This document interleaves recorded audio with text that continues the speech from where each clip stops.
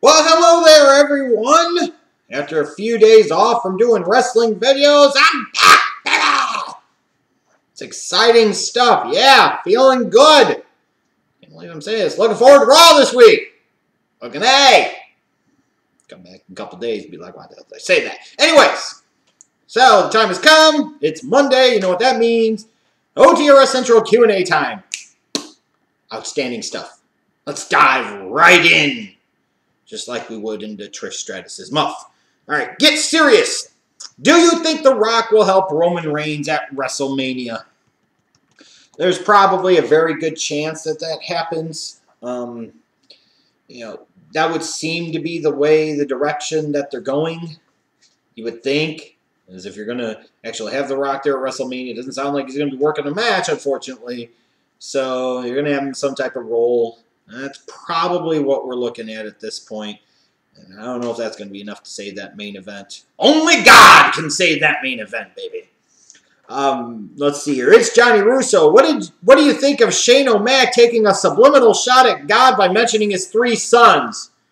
Well, Shane O'Mac brings the chromosome, baby. Here comes the sons. Here comes the sons. Sons, sons, sons, sons, sons. Dollar, dollar, dollar, dollar. Except for the fact Triple H is still the WWE World Heavyweight Champion and is God.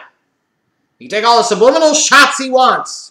Shane O'Mac is back, baby. And that's an awesome thing. It's McMahon FTW all over the goddamn product and company. He can take all the shots he wants. And yes, that's nice that he can produce 3 sons. You know, Triple H produced 3 daughters. Damn it! Poor guy. Poor guy.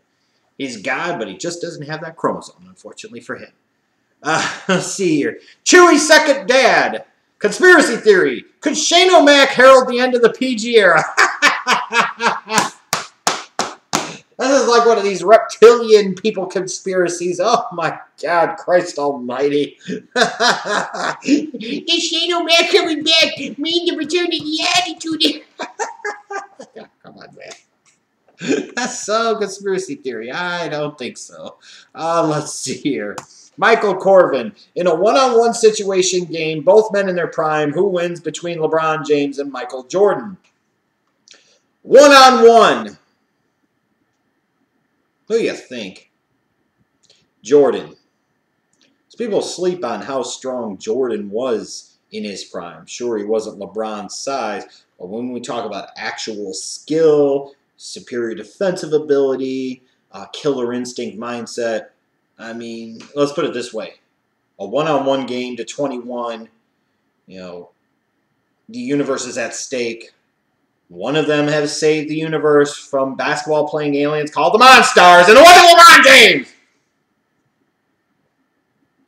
Michael Jordan carried Bugs Bunny and worthless-ass Bill Murray to a victory! I'll take Jordan all goddamn day of the week. Jimmy Purifoy, with Brie Bella retiring after WrestleMania, what do you think will happen to Nikki Bella when she returns? I know what's not going to happen. Her getting impregnated by John Cena with a son. I don't know. They'll probably try to force it down your throat as a face and nobody will care. Let's see here. I am AF250. Why do you hate Dolph Ziggler so much? It's something you got to feel. It's something you got to have deep inside of you. But really, at the end of the day, when it comes to Dolph Ziggler, I'm sorry, at this point in time, what the fuck is there to like? The dude's been doing this shit for over a goddamn decade now. And he still fucking sucks. I'm sorry, he does. I can see why people like CM Punk. For God's sakes, he could actually cut a promo. He actually had personality.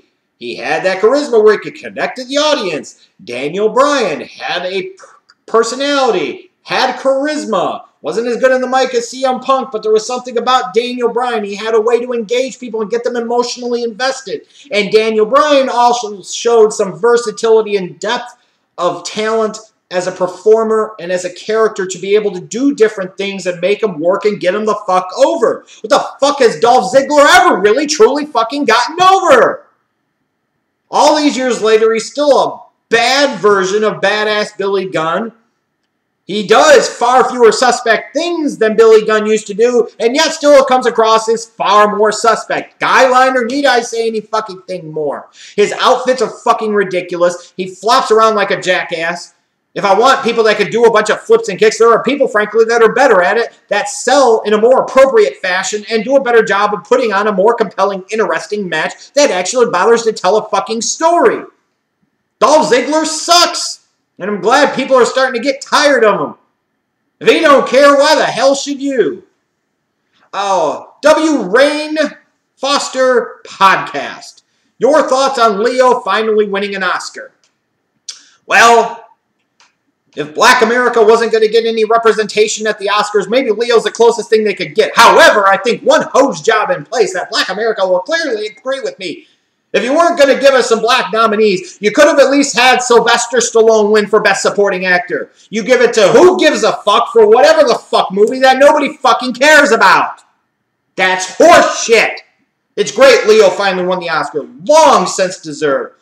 Long overdue. He finally got it. That's his reward for, spoiler alert, taking it up the ass from a bear. You have your opinions on that scene and I'll have mine. But at the end of the day, I'm happy for him. He should have fucking won. It was about time. But Sylvester Stallone not winning for Creed is an abomination of justice, period. Ahmed, do you believe that WWE will really use more violence as a way to build to WrestleMania? You'd have to think so. I mean, they did the whole shit with Reigns bleeding. You know, they're building up to a freaking Hell in a Cell match between The Undertaker and Shane McMahon. They've got a no-holds-barred street fight between Brock Lesnar and Dean Ambrose. I wouldn't be surprised if there's some type of special stipulation thrown in there for Triple H and Roman Reigns, maybe even outside of having a special guest referee, somebody in their corner, what have you. Yeah, I think they will use a little more violence because you got to throw everything at it. You've got to throw everything at it because of what you're trying to do, the importance of the show, the venue, everything. You know, they have to compensate for what they're lacking in certain ways in terms of overall star power and overall appeal of the current roster, overall storytelling. They've got to do what they can, and that's one of the ways to do it. Mr. Tuxedo, do you think Shane will be gone again after WrestleMania? I'm not sure yet. I'm not sure where they're really going with this. I most certainly hope that's not the case, but we'll see. Rain Foster Podcast. Can Shane versus Taker be a win-win situation? I don't know for me. It's almost like it's lose-lose, damn it. I think arguably every WrestleMania match for Taker now is kind of a lose-lose proposition in the sense that the streak is already over, so why does Taker still continue to work at Mania? But at the same point in time, he is Taker. You really don't want to see him lose at WrestleMania. So if he loses at WrestleMania, it stinks. And if he wins at WrestleMania, it kind of stinks. And what does it mean for the other person? You know, could you make it into a win-win situation? You know, there's a part of me that still wonders if Shane McMahon is just a placeholder, that if Cena actually got healthy by the time Mania rolled around, that it wouldn't be Cena in this spot, taking the place of Shane. You know, I wonder. The WWE fan, what are the chances of Triple H beating Roman at WrestleMania? I think they are slim and none, but he will conquer still, and he will win the hearts and minds and souls of all the people, even if he technically no longer holds the title at the end of the night. Casey Morris, thoughts on Lesnar getting a title shot in a three-way versus God and Wyatt, even though he lost at Fastlane? Who the fuck did Bray Wyatt come into this equation? Fuck Bray Wyatt. Nah, I'm happier with them going in the Lesnar-Ambrose direction. Let's see here. Jason Barksley, ever miss Mr. Rout and the other guys in Iowa? Absolutely. Because it's just not the same when you watch wrestling by yourself. And those of you that used to watch in groups or do watch in groups now, that used to watch on your own or have to watch on your own now, you know what I'm talking about. It's just not the same experience. Part of the fun of watching wrestling is watching with a group of wrestling fans, because you do all types of fun shit. And it was fun to watch wrestling with Tony and Mikey and Mark and Dwayne, the Green Meanie, B-Rad. Are you fucking kidding me? In terms of as a wrestling fan, that to me, even though it wasn't always the best product, that was the best period of time of my life as a wrestling fan, being able to watch it with those guys. Because, man, we had a lot of fucking fun. And no matter how much I try now, I just can't duplicate or replicate that. And that's just the truth of the matter. Yao, how do you feel about WWE putting out an edgier product during WrestleMania season? I referenced a little earlier. I think they have to. I think they have no choice. And I'm okay with it. Because there's a lot of stakes here. There's a lot on the line here. You have to go, as I talked about before, especially when it comes to WrestleMania, I'm always of the philosophy, and actually I think Vince and I are kind of in lockstep in this case, is it's all hands on deck and it's anything fucking goes. Anything you have to do, whatever it takes. And this year, that could be whatever it takes. They have to go there, even if it's kind of conflicting with a long-term vision of what they are. You got people saying ass and bitch. You got Vince saying the F word and all of this, but you still try to present yourself as family-friendly. Who are you? What are you trying to be? I don't know. Paul Thomas III, are you going to do a Combine winners and losers video? On that Schleg Daddy TV channel, I do a mock draft pretty much every week. I think that's where you'll hear me talk some about Combine winners and losers. I don't know if I'll do specific videos about that. And I'm still in the process of grading out individual prospects for the 2016 NFL Draft. So that's probably where I'll talk more about that than in a video in and on itself. Alex Dredge, what do you think about the recent rumors of the return of the WWE brand split, and do you think it could work? In the hell would they want to do a brand split? They're just, no. Book your ship better. Write your ship that you've got now better. No, a brand split, just no. No. Because that could lead to a splitting of the title. No. Just God, no. Alex Tassan, is Shane more suited to be in the main event of WrestleMania as Reigns' enforcer? And if he wins, Shane has total control of Raw. In the grand scheme of things, from a storyline standpoint, Shane McMahon's return really doesn't make a whole lot of fucking sense. Let's just call it as we see it. But you get caught up in certain other things and you overlook that. But in terms of his spot on the card, yeah, I can't lie. There's a part of me that's kind of torn on what to feel about Shane versus Taker at WrestleMania. Whereas Shane being in the quarter of Roman, could feel like overkill to fans and they could really grow to resent it, but it probably wouldn't hurt being associated with Shane. That might have been a more effective spot for him than even having The Rock doing it. The Ben Wardy, who would you have play Chris Benoit in the Chris Benoit movie? Ooh, really interesting choice there. I don't know. Maybe somebody like a Tom Hardy? I'd have to think about that one. That's a really good question. Evan Voorhees, does WWE need to do another brand split as I referenced earlier? God, no. They need to shrink the brand, not expand the brand and split the brand, in my opinion. Dakota, how did you get back into running and exercising? First day back to the gym myself. Actually, I've sloughed off on that a little bit. I was having some issues with my back stiffening up, and then my foot was bothering me, so I had to take some time off. March 1st, I'll start back up again. Honestly, the problem is, like for me, I'll be 35 upcoming in March, and I think part of the problem is that I'll still think at times that I'm 16, 17, 18 years old, and I'll think I could just dive right into something, and it's not going to cause me any problems, and, I don't do the proper warm-up techniques, I don't do the proper dynamic stretching before I work out. Sometimes it can be a real challenge because you think about what you used to be, and you don't always think about the reality of who you are.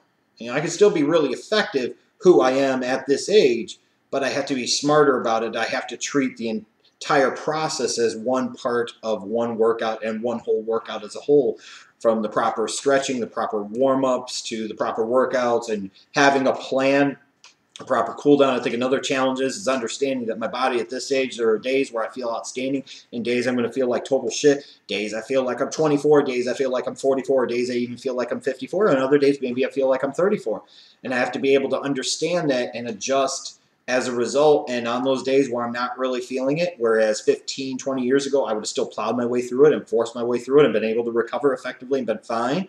Now I have to recognize that, hey, maybe I'm not feeling it on this day and I need to back off, and that's the best thing I can do, get some rest and recovery for my body so that next day maybe I feel really, really good. I can go in on it. And I think in terms of running and exercising, part of it, you got to get back on a diet. My diet is still not very good, and I need to rectify that because I can sit there and do all the plyometrics in the world. I can start doing strength training again. I can sit there and do a lot of speed work. I can hit the right type of high-intensity interval training, all of these different things. But if I'm not putting the right type of energy and fuel into my body, it's kind of counterproductive. I would say in terms of the key to me to getting back into running and exercising, start by walking. And people talk about that and think that's a lame way to do it. No, that's a smart way to do it and the right way to do it, and slowly build your body up. Especially if you're not in a competitive environment in terms of high school, college, you're just doing it for yourself. Start off very, very slow. Every day do something a little bit more. build upon something, progress, doing different types of workouts to work out different types of muscles, different types of energy systems within your body. Too many times you'll have those people that want to be long distance runners and they just run long distances all the time, and they will occasionally do certain types of tempo work, and that's it. They won't mix in intervals. They won't mix in VO2 max training. They won't mix in the high intensity interval training. They won't work in the speed work, the plyometric work, and you need a combination of all of that. And, you got to work those different energy systems, and you got to know how to do that. So, actually, as of March 1st tomorrow, I'll be starting back out. Now, am I going to start off with walking? No, because I still have some base from when I was still running a couple of months ago. But will I start off with shorter, more intense work, focusing on technique, which is very, very important? Yes. Will I start off by trying to strengthen up my core? You're goddamn right, because if I don't do that, I'm going to be in trouble. Andrew Paolillo, but good luck to you, Dakota, did you, as you get back to the gym. If you could sign another New Japan Pro Wrestling wrestler for the WWE, who would it be next? Probably nobody. You sit there and throw a bunch of names and a bunch of guys at it, but, just use the talents that you have better first. D Styles 343, why do you always complain? That's a good question. I don't know if you expect me to be pissed off at the question, but I think it's a very fair question. I think it's kind of a funny question, too, ironically enough. I think there's a valid point to that. I think it's our human nature. Because let's face it, if I'm complaining about the product all the time, then you also have those fans that are complaining about the fans who are complaining about the product all the time and complaining about the way certain people are complaining. We're fans. We complain about shit. We're humans. We complain about shit. We gravitate to negativity, and that is the truth of the matter, my man. So, fair question. Fair question, I think. But at the end of the day, it's just one of these things that is just who I am. And sometimes you call it complaining, and sometimes that's a valid criticism, and sometimes it could be effective critiquing, and not everything is going to be perfect or sunshine, and nor should we act like it's always perfect or sunshine. And I think that's just the way you got to kind of look at it, is sometimes things are not always rosy, and nor should we pretend that they are always rosy. LIL, or Little DJ Boy, what are the key points of a wrestler being buried? Taking somebody who maybe has a push, is getting some momentum, and then inexplicably taking away things like microphone time, taking them from feature segments to putting them in the middle of the show, taking them from winning matches to all of a sudden they're losing matches, to all of a sudden you're doing things to seem like go out of your way to emphasize that they're not good in certain areas, to the point where you try to intentionally sabotage and kill all of their momentum, to where you take them off of television. Those are the ways you bury somebody. And I look at Cesaro, when he coming off of WrestleMania 30, he's won the Andre the Giant Memorial Battle Royal. And the timing is now. People want to get behind him. You've got babyface momentum. So some dumb dick decided we're going to align him with fucking Paul Heyman. We're going to take all the momentum away from Cesaro by fucking aligning him with Paul Heyman. And no, that wasn't good. That was fucking stupid. And I told you back then it was stupid, and it really looks stupid now, doesn't it? All Cesaro was done, used as at that point in time, was as an excuse to keep Paul Heyman on television, because it was ultimately about Brock Lesnar. And then you split off Cesaro, don't really give him a reason or a purpose, and you change his character from heel to face, meaning you don't give a fuck. You give him inconsistent television time. You don't really give him much in terms of an emphasis, a focus, or a push. That's an example, many examples of being buried. Alex Riley was an example of being buried. So many other guys have been examples of being buried, and it's frustrating. Big Baby, if you were the Cavs, do you want Golden State, Oklahoma City, or the Spurs? I probably want the Thunder first, because yes, they've got Russell Westbrook and Kevin Durant. But I feel the best about my chances of beating them. Then it would be the Spurs, just because I think they could play a style similar, and maybe you could get them with star power. I don't want any part of Golden State whatsoever if I'm the Cavs. Let's see here. John Roy. Do you think it would be good for the brand split to return because it'll give us a reason to watch SmackDown? No, I do not. I do not. And again, I do not want the brand split. In the Rope Show, we'll close us out with a political question. Oh boy, again, they've been feeling the burn for a while, so what the fuck? Let's humor them. Are you in favor of Bernie Sanders' healthcare for all plan? And what are your thoughts on him in general? I think I've touched on this before, but I'll touch on it again now. That's perfectly fine. there are aspects of Bernie Sanders that I like. There are things about him that I really like. In general, I like that he seems to be very principled. I like some of his viewpoints. I like the thought of having a higher minimum wage, although I think $15 an hour is completely ridiculous. 10 to 11, I think, is a more effective middle ground without creating any negative, mass kind of panic or mass kind of problems within a ripple effect of the economy as a whole. There are things I like about him. Probably one of the best, actually, is that single-payer healthcare system. I think here's the thing, is that when people will talk about, well, his democratic socialism, his spending will blow up the budget and create huge deficits, well, what the fuck are we doing now that's any different? And at the end of the day, here's my biggest problem. When people talk about the national debt, it's when they talk about taxes. The whole focus and emphasis is just fucking ridiculous. And so many people are such big idiots about this. When it comes to taxes, for example, is it the problem that we're getting taxed or we have nothing to show for what we're being taxed for? And also, is it the level that we're getting taxed? Because we'll focus on that federal tax rate. We're not focusing on the fact that not only is there a payroll tax for, income tax, you've also got Medicare tax, you've got Social Security tax, and you've got your state taxes. And then when you go buy shit, you've got local taxes. When you pay your utility bills, there are federal surcharges. When you look at the amount of income that you initially are supposed to get, and compare that to your effective overall tax rate and the effective actual income net that you actually have, it's ridiculous and it's astounding. Astounding. That's the problem, along with the tax system where we sit there and somebody pays in maybe $500 or $1,000 in terms of income tax throughout the course of the year, and because they popped out a baby or two, we're going to subsidize that. We're subsidizing people having bastard kids, and that's the truth of the matter. And we're giving them $5,000, $6,000 back. What type of fucking business philosophy is that? They've paid in this much, so we're going to pay them back 4, 5, 6 times, if not more, of a return. Does that make sense to any fucking body whatsoever? How is that system ever going to be financially solvent? How is that system ever going to potentially turn to profit or even break even? It's impossible. It can't, because we create a system of dependence. And my thing is we're creating a cycle and a system of dependence without creating good reasons to have a system or a cycle of dependence. Healthcare for all would be one of those things that I would be okay with, and here's why. Because at least we could point to a lot of spending fixing something. Because now I pay taxes, but I also have to pay healthcare premiums. On top of that, I also have to pay for out-of-pocket expenses.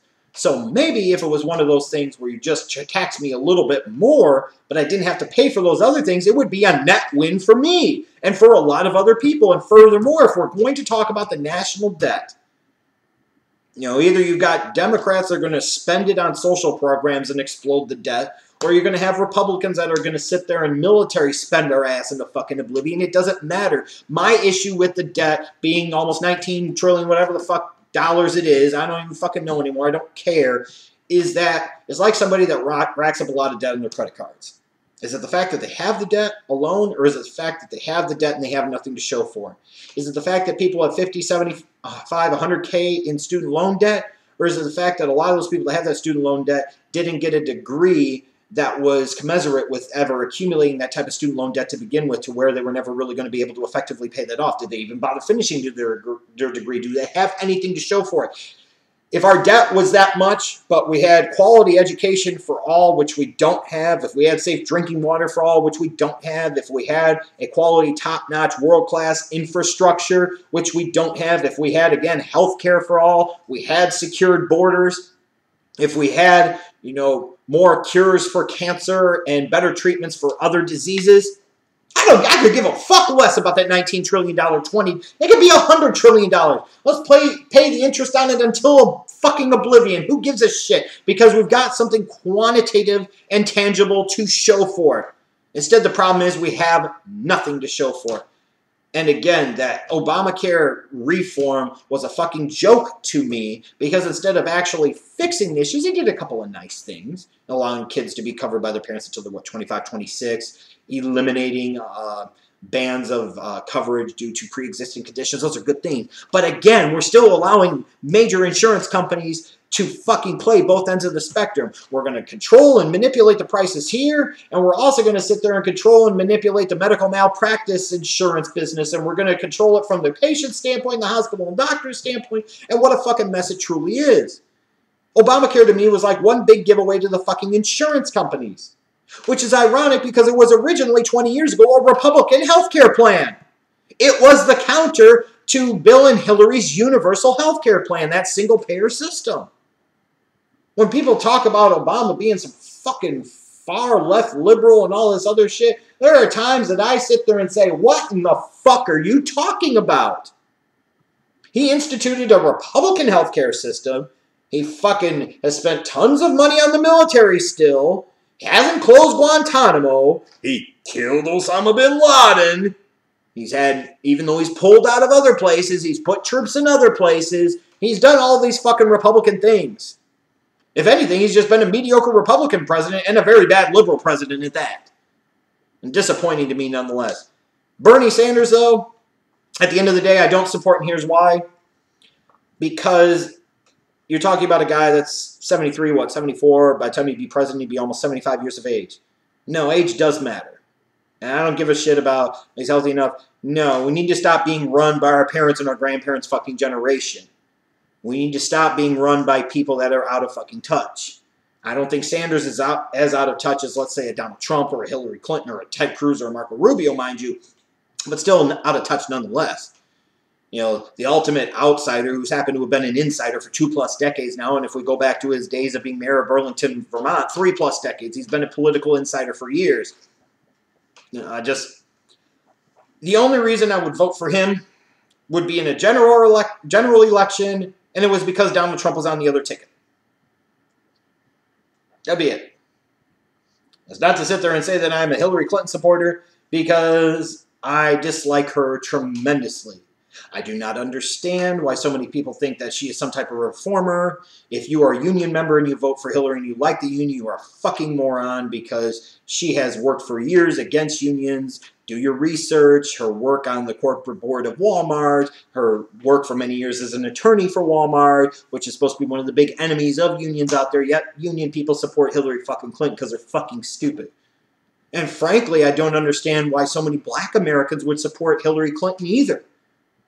You know, you could argue in certain ways that the Clinton administration of the 90s was a disaster for them, that getting tough on crime that led to disproportionate numbers, of young black males in particular being incarcerated for nonviolent offenses. By the way, something that Bernie Sanders once supported as well, that a lot of the people who want to feel the burn don't bother to feel the fucking research to do.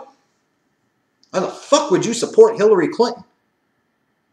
If you think that the banks are corrupted, you don't like the fact that the odds are stacked against you as a common man, because frankly, they fucking are. You go and try to create a system where somebody gives you $1 and you can make $9 out of it. What we call our fractional reserve system, not our bullshit fiat money system. Hillary Clinton is in the pockets of the fucking banks. At least I'll say this for Donald Trump. He's not in anybody's pocket because he doesn't need to be in anybody's fucking pocket, because he's got pockets of his own damn. That's about all there is that's admirable and likable about him, the fact that he actually speaks his mind. But once you get to that, in terms of policy and everything else, diarrhea, need I say more. If people want to, if they're Democrats and they want to support Bernie, I can much more easily understand why you would support Bernie from a philosophical and a kind of principle standpoint. If you support Hillary Clinton, to me, it's just all about the general election, and it's all about trying to make sure Donald Trump doesn't win. And, you know, it's one of those things. If you're going to support Hillary Clinton, just vote for me. Vote for me! What the hell you guys at In the Rope Show should be doing? You should be voting for me. I'll be 35 in March. I'll be old enough to run for president. Vote for me. I understand what it's like to be the common man, because at times in my adult life and through my childhood, I looked up to the common man because I wish I could be there. I have a fundamental understanding of these things that none of these candidates fucking do. They are ridiculously out of touch, and yet we continue to support the same assholes. Thanks for all your questions, guys. I'll see you later.